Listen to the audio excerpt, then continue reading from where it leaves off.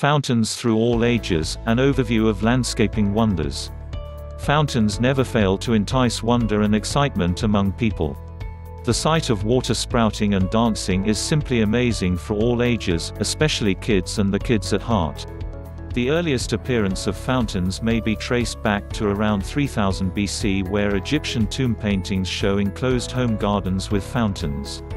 Traditional Persian carpet designs depict formal walled gardens with irrigated pools and canals depicting those found in the highlands of Mesopotamia, where Persians and Assyrians enjoy fountains. The Romans, whose waterworks were quite advanced for their time, also enjoyed gardens and public baths that have fountains installed on them. The Eastern world is not to be left out in the spectacle of fountains. The Moorish forces that conquered Spain around the 14th century were known to have installed pools and fountains with lively colored tilework in gardens such as those in Cordoba and Toledo, as well as in Granada. Indians, on the other hand, built gardens of great splendor with fountains as prominent features. Prime examples are the world-renowned Taj Mahal and the Shalimar Gardens. Chinese palaces, temples and houses also had great gardens with pools and fountains of varying sizes. Beijing's Imperial City features artificial lakes and other impressive waterworks. Kyoto is also famous for its gardens with carefully crafted pools and waterfalls designed by Zen monks. Monasteries in Middle Age Europe featured large gardens that fountains and wells. Designed to enhance meditation in addition to several rows of herbs, fruits, flowers, and vegetables. Palaces and villas in Renaissance Italy were very reminiscent of the grandeur of ancient Rome.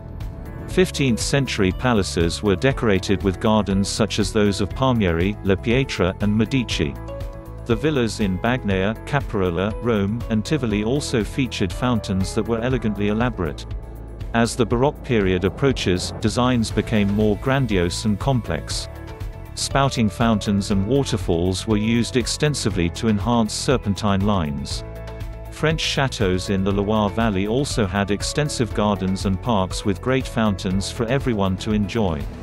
By the 17th century, the prime of French design and architecture, fountains and gardens became endlessly grand, embellishing the grand estates such as those in Versailles.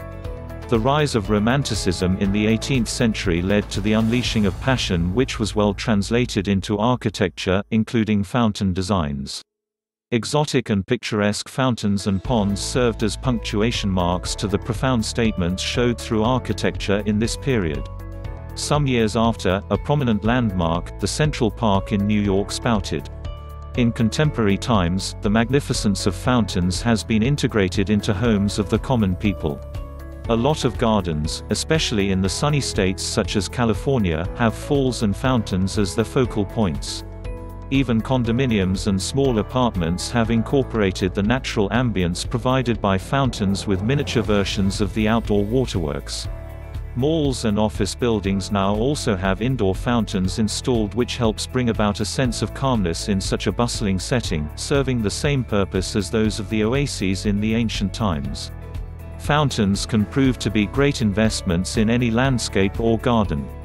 Their ability to instill peace and tranquility is what many people find in this hectic age.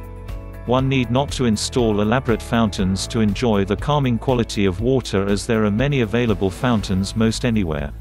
Love this video like and subscribe now for more such videos.